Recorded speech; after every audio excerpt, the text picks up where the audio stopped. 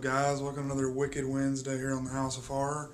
And today I'm going to be reviewing the film called Rubber. This is a film I watched a few weeks ago, and I thought somebody else had already reviewed it on the channel, but I went and looked, and nobody's reviewed it yet. So I'll go ahead and talk about this one for a minute. This is, of course, the Killer Tire movie. I'm sure all you guys have heard of this by now.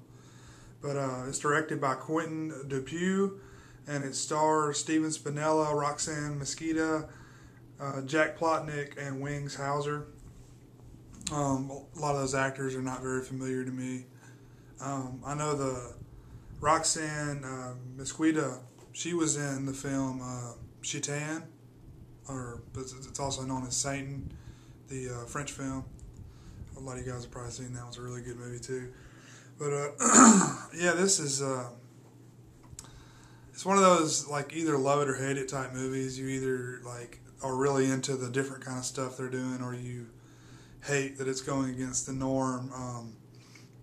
I was just reading some of the comments on the message board over at the IMDb website, which of course you know that's notorious for having like lots of crazy people on there. But yeah, I mean the general consensus is most people don't really seem to get this movie. So yeah, it's about a killer tire who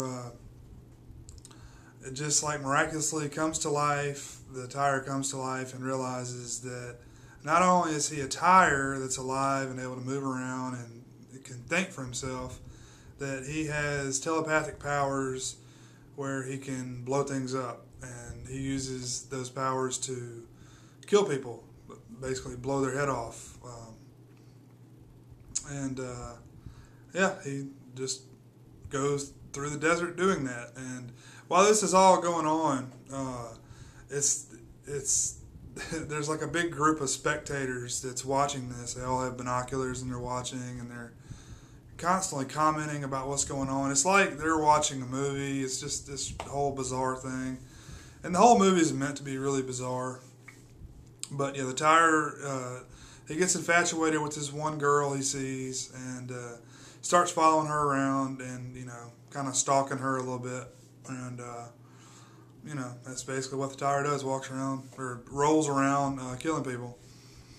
And not really a whole lot more of the plot than that, but I think this film's pretty cool. It tries to do something different that you haven't seen all the time.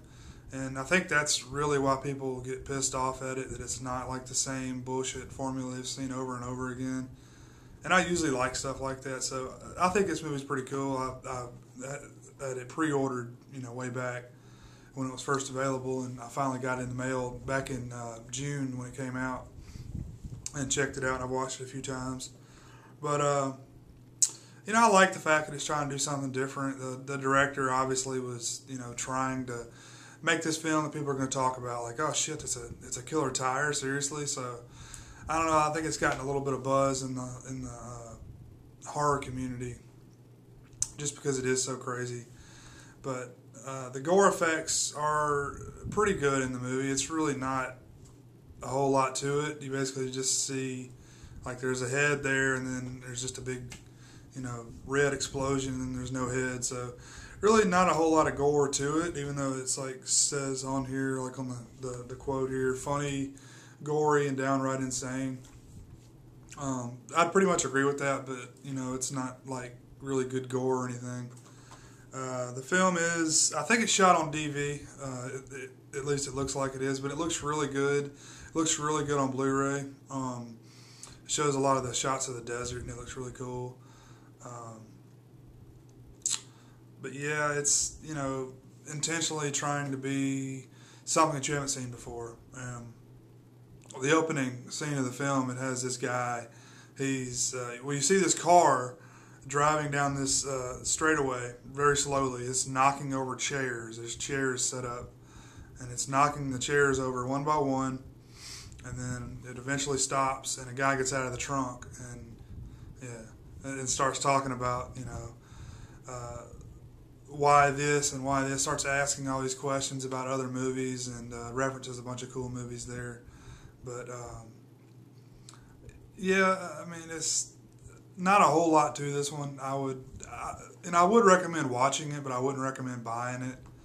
even though I probably will watch this a few more times. But it's really not a whole lot of stuff in here that you're going to get a lot of mileage out of here as far as repeat viewings. But I would check it out on a rental, if you have some spare time, check it out, And this is a French film that is shot in English, so, it's a French film. I think it was filmed in America too, so French director, French, some of the cast is French, but French crew, and filmed in English, and I want to say it was filmed in the U.S. There is some featurettes on here that has an interview with the director, and he talks about all that stuff.